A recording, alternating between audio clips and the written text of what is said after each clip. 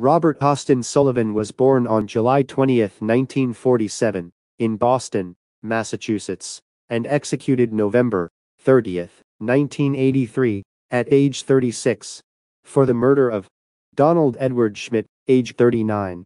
Sullivan was born on July 20, 1947, in Boston, Massachusetts. 2 weeks after his birth, he was adopted by a couple from Nashua, New Hampshire, and was later raised in Belmont, Massachusetts by his adoptive mother.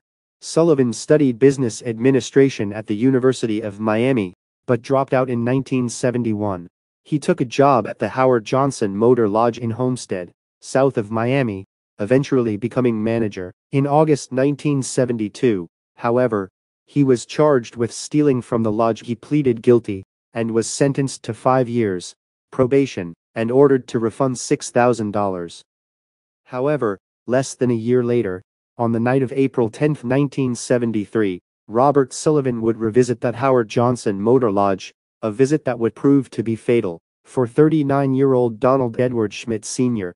Mr. Schmidt had moved to the Homestead, Florida area after accepting a job as assistant manager of the Howard Johnson Lodge. He had recently purchased a mobile home for his family, which included his wife of 14 years, 2 sons, and 2 daughters. Schmidt was reported missing on April 11 by his manager Frank Barton when he failed to show up to a meeting with him. When Mr. Schmidt failed to show, Mr. Barton went to the lodge to find out what was keeping him.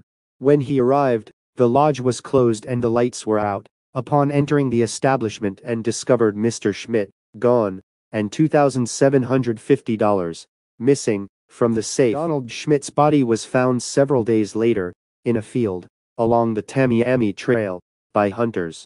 Metro Police stated that Schmidt had been shot in the back of the head. His wallet and credit cards were missing. After investigators became aware that Schmidt's credit cards were being used in the North Dade area, they set up surveillance in the area. This surveillance led to the arrest of Robert Sullivan, aged 25, and Reed McLaughlin, aged 20, taken into custody during a traffic stop. The victim's watch and credit cards were found on Sullivan at the time of his arrest, as well as a shotgun in the car.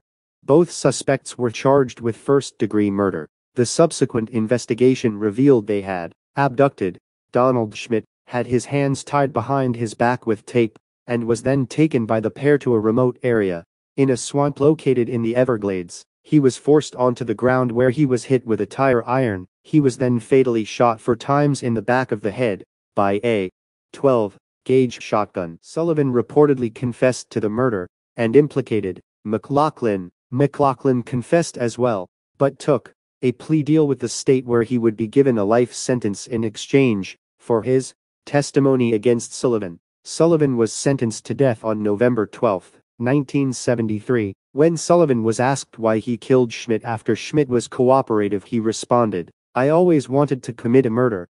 On November 30, 1983, Sullivan was executed in the electric chair at Florida State Prison. At the age of 36, he was the second person to be executed in Florida since 1976, after John Spenkelink. Prior to his execution, he spent 10 years and 3 months on death row, which at the time was the longest amount of time any inmate had spent on death row in the United States.